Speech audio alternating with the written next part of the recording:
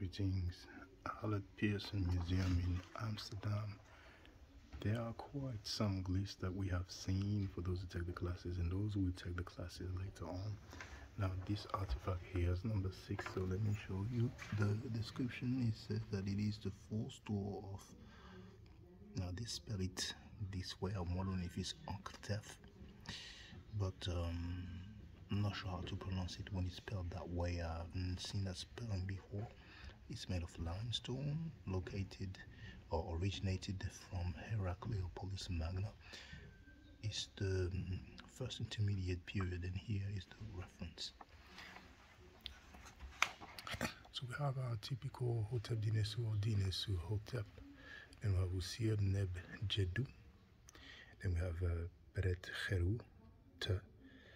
Well, some people don't translate it like this, but Te Heneket Ka Apet N Imir Mesha. Alright, this is not to be spelled Mer, it's an abbreviation for Emir. Sometimes we can have the tongue as well as an abbreviation for Emir.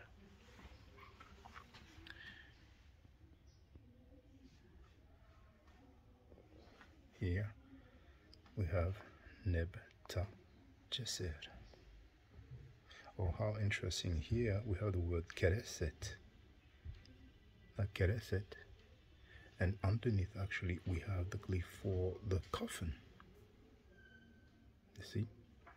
So KRST has something to do with the burial. Some people have made some linguistic acrobatics and linguistic gymnastics, and they try to make a correlation between KRST and Christ, but it's not accurate.